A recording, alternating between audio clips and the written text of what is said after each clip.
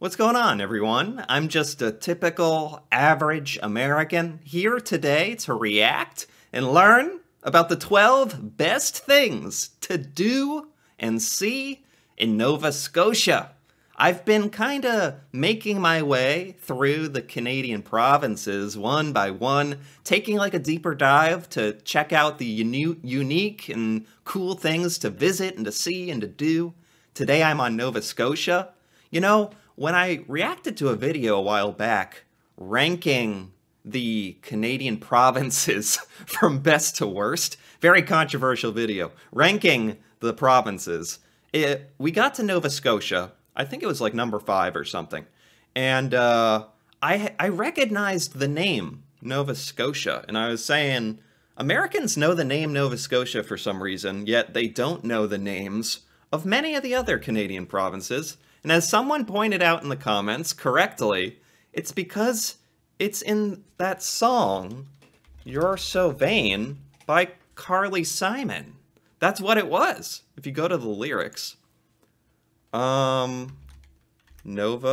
Scotia, right? Then you flew your Learjet up to Nova Scotia. Anyway, that was bugging me for the longest time. And finally, I was like, yes, that's it. It's in the Carly Simon song. So, Nova Scotia is famous in America, but Americans have no idea what's going on there, or what it looks like, or the cool things to do. But at least for me, I'm going to correct that for myself by enjoying this video on the 12 best things to do and see in Nova Scotia. Hold on, before I do that, I have to pull it up on the map, because I am completely inept when it comes to Canadian geography. I have no idea.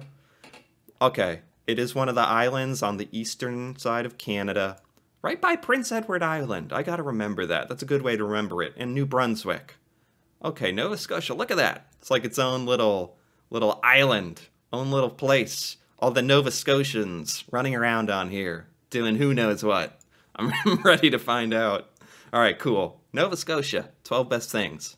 Nova Scotia holds a special place in my heart as it was my first time on the east coast of Canada, and it was the first trip that Matt and I took together back in 2016.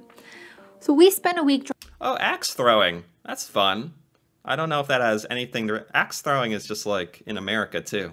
Maybe Nova Scotia invented axe throwing. Anyway. Driving around the province, and during that time really came to love Nova Scotia as a hidden gem of Canada. So in partnership with Tourism Nova Scotia, I've put together a short list of my favorite things to do in this amazing province.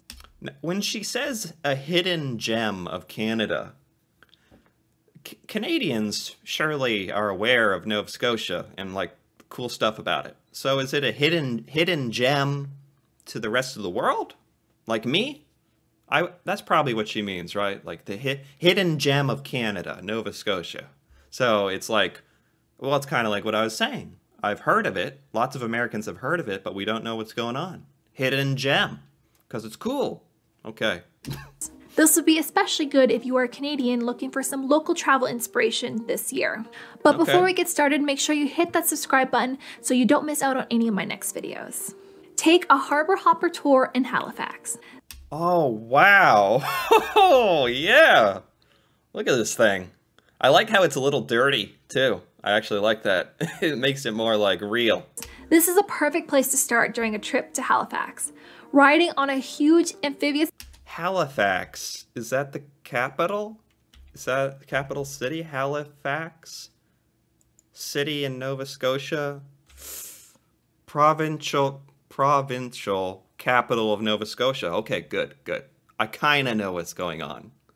Halifax. Where are we? Oh no, we're here. Whoopsie. This is a perfect place to start during a trip to Halifax. Riding on a huge amphibious vehicle so you can tour both the streets and the water.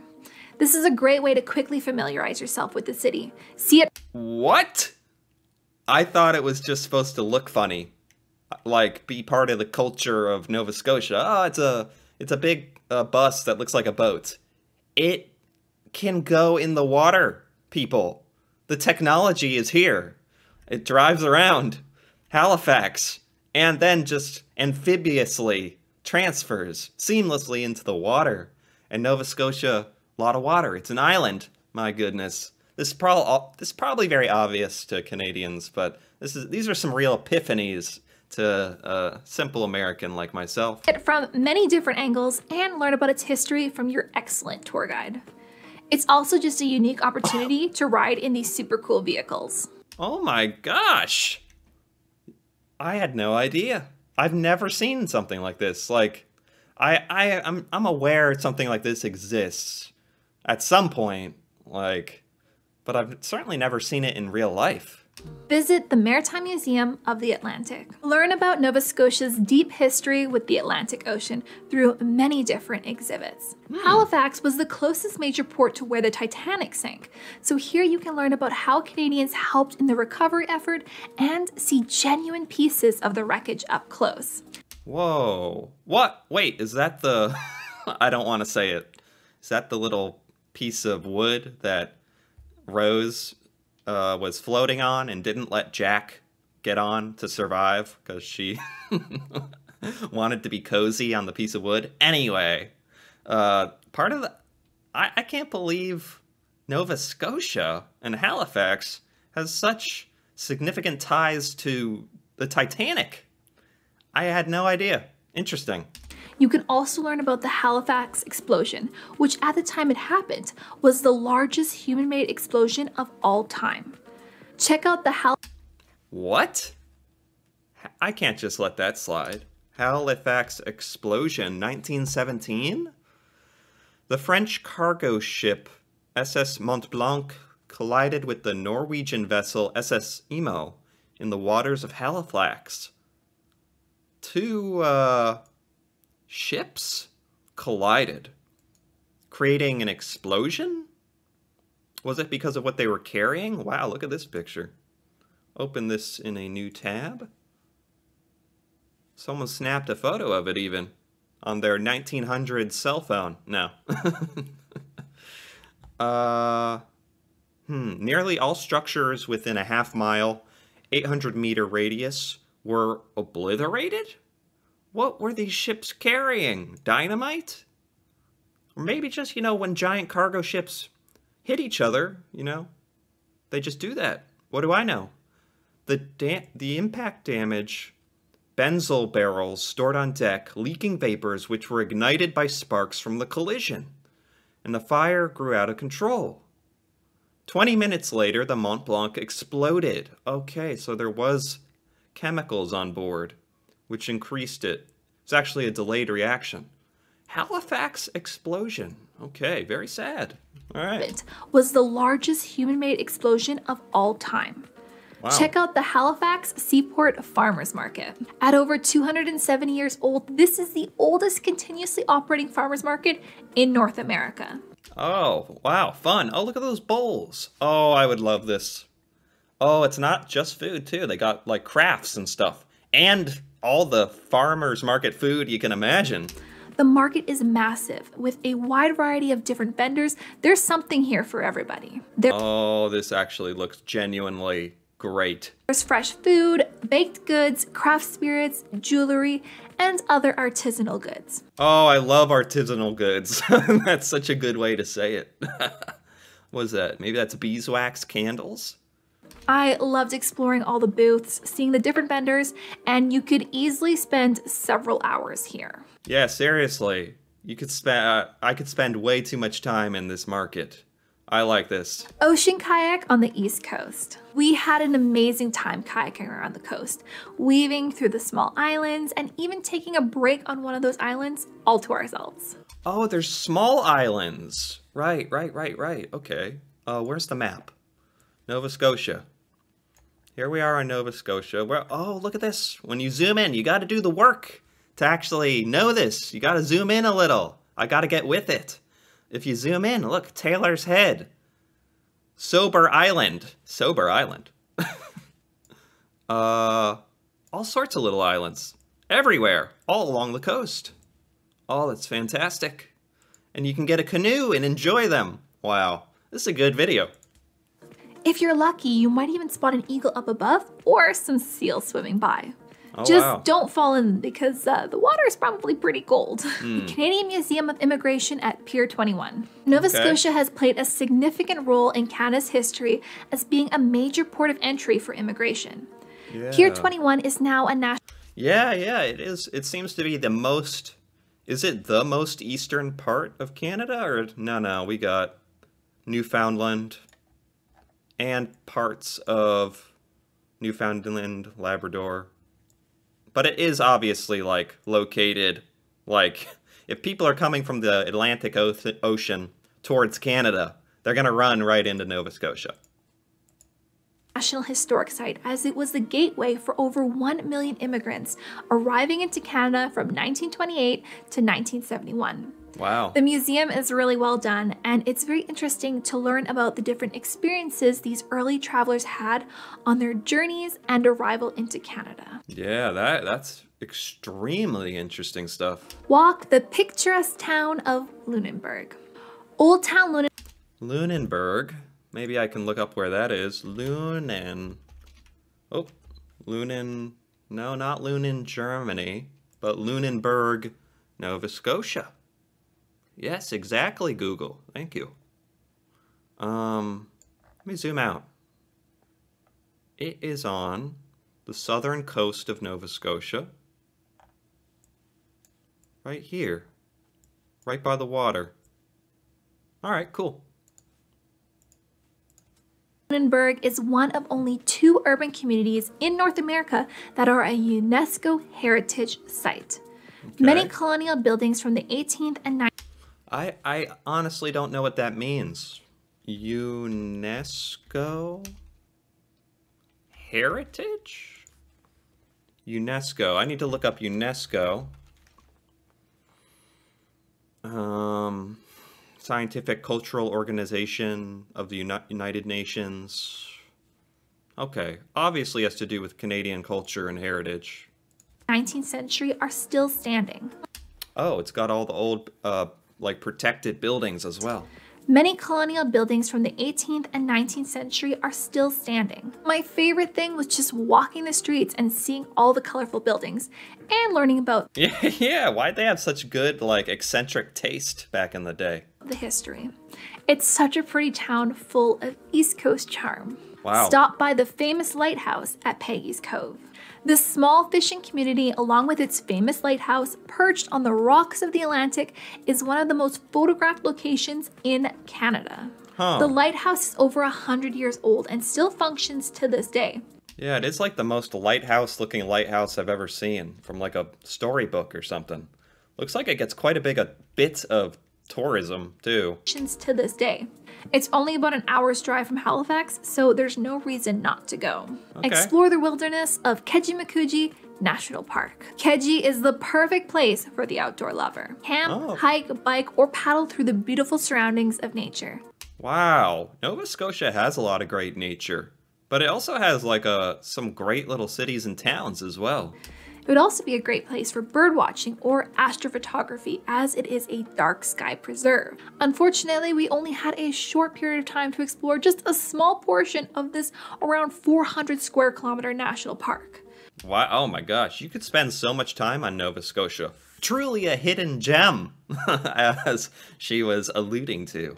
But there's always time to go back. Try the local drinks. You might not know this, but Nova Scotia produces some great local wines. But that's not all they have. The province also produces lots. Wait, she's drinking it out of a little ketchup cup that you get at Burger King. Yeah, look at that. You're not in Nova Scotia unless you're drinking wine out of a little ketchup cup. That's not all they have. The province also produces lots of amazing beer, cider, and spirits. Cool. We did our best to try and sample as much of these.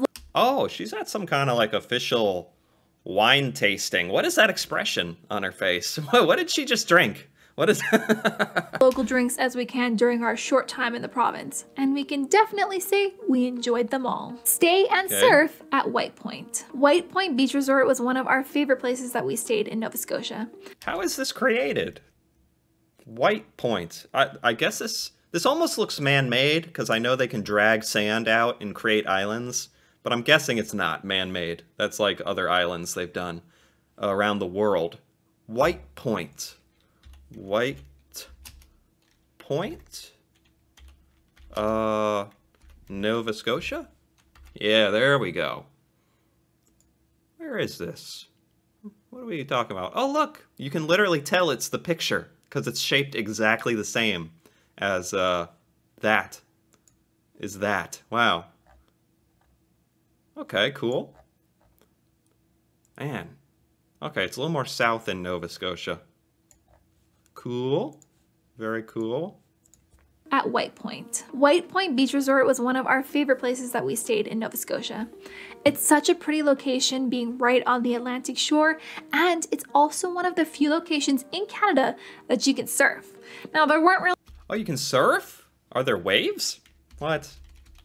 Weren't really any big waves on the day that I was out in the water, but they do get proper waves, and it's one of the more popular surfing spots in the region. That's cool. That's cool. Actually, I would never have thought that was even possible. Now, these next two are kind of bonuses, as we didn't manage to visit these two places the first time we went to Nova Scotia, but they're definitely on our bucket list for when we return. Okay. Drive or hike the Cabot Trail. I really wish that we had time to do the Look at this shot. Hold on. I gotta go back. Return. Drive. Look at that. You could get lost in the Cabot Trail.